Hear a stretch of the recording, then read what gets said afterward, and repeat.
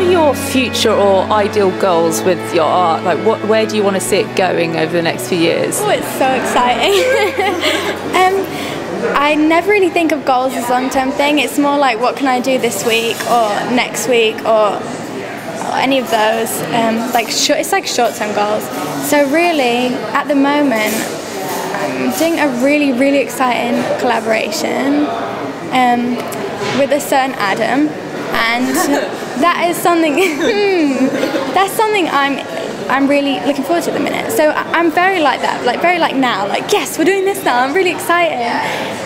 So I don't know where it's going to go, but for now I have that. I have really exciting Christmas and holiday stuff coming up, so I'm just thinking about that. And then I just want to travel more and draw more and meet people and have more fun. And I'd love to draw some big things on walls. That's one thing I'd love to do. Like, I'd love someone to hire me to draw like a mural.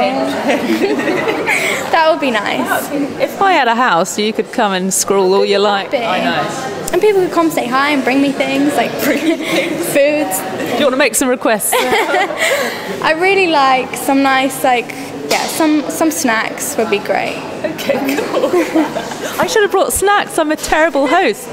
It's good, you're perfect. Okay, cool. I want to talk about actually the environment within which you work. Like, do you have music on? Do you have snackage? Do you have a glass of wine? I don't know. What's the ideal scenario for you? See, I actually stopped drinking like a few months ago because, I don't know, I've been hanging out with people that don't drink as much, so kind of just boring now. So, yeah, I like, at the moment, well, for a long time, hip-hop has been the main thing that I listen to while I draw, because I kind of like how, I don't know, how harsh and like how, I don't know, I can't explain, I just like how dark it is at times, and I think people often overlook that and think that only a certain type of music can be kind of dark, but like, listen to like Biggie, and some of his lyrics are like horrible, but it really inspires me, because they're so like emotional and so like aggressive sometimes. So hip-hop's the main one, and I like being at home, I like being at bed. In fact, this is one of my favourite places outside of my own bed that I like to draw. The Barbican has so many nice little nooks and quiet places to just chill and work, so yeah, it depends really. I'm getting better at drawing anywhere, but hip-hop's like a main factor. It just goes along with everything. A nice cup of green tea, perfect. And is there a time of day that you say you're most prolific at? Oh, definitely night time. Probably about 11 p.m. to like 3 a.m. That's inconvenient. I just can't help it. I really like working late at night. Things are more quiet, and I think that's when your weirdest thoughts start to come out as well. Now, I want to talk about, you said that your family was very supportive of what are they? Well, now. No. Oh, well, that's interesting. So did it take a while for them to adjust to this career plan, given that you'd done like history of art? Yeah, very. My dad's actually from Cyprus. I'm from like a Greek family, and although my mum is she's actually Scottish, but she also kind of took on that of, I don't know, they're very, when I say Greek family, I know only my dad is Greek, but it's kind of that vibe of kind of traditional with the career thing. And I know that my parents would support me whatever I did, but at first my dad was very, very into the idea of me being a doctor or a solicitor, and I can't do maths and I can't do science, and it took him a while, I think, to accept that I wasn't that person. Like, I have three amazing sisters and they're all so good at what they do, and one of them is a doctor, and I always felt like that pressure because she's just a bit old, she's like the next one up in age. I always felt pressure to give in to that, but you can't, like, I can't become good at something I'm not good at. And I think when my dad realised, like, wait, I can do this as a job, my daughter can like actually have a career out of this, then he respected it a bit more. And my mum's just like always supportive. Whatever I do, she just still loves me, so that's good. So now I have both of them really supportive. My dad like manages my business basically. Yeah, he's like retired businessman, and it's really nice to have that kind of actual knowledge of things and support too, finally.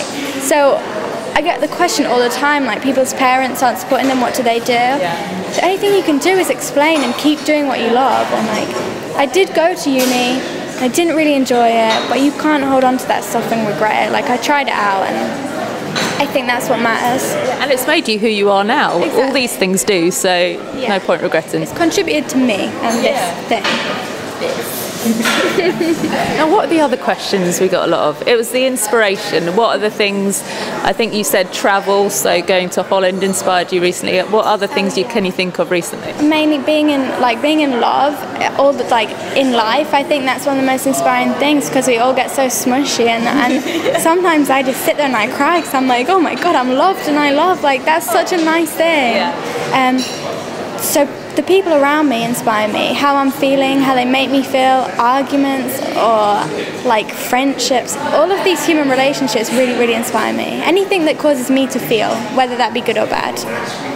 And we've seen online, you've obviously got very close friendships with some other creative people. Do you find that you are attracted and magnetised to creative people generally? Oh yeah, I think it's so easy to be friends with people that you relate to. I always talk to Hannah about a need to create, and we're always like, oh my god, I bought these new supplies. And I think that's really nice, to be with people that are not only similar but supportive of each other. Because what we do, like Hannah especially, we're so different in style. It's so nice to be able to talk to someone about art and to talk about what we do, and I think that's important. How do you get over that? I don't know if you've had it, I know I have, but the block when you just can't create, when nothing's happening, it's just not working. Yeah, how do you get over that? Well, I used to force it, and now I just don't do anything, and I just think it's okay. Like, it's alright to have those days when nothing works. And I used to really force them and kind of hate myself for not being able to do so, but you can't, because it just becomes counterproductive and you get even worse.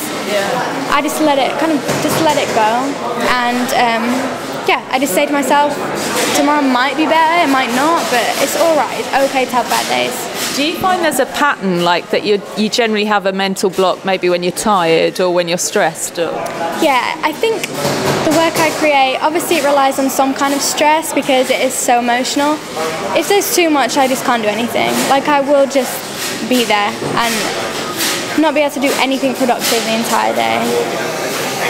Sorry, quite noisy all of a sudden. Very noisy canteen type. Didn't think this through. You can go, you can go.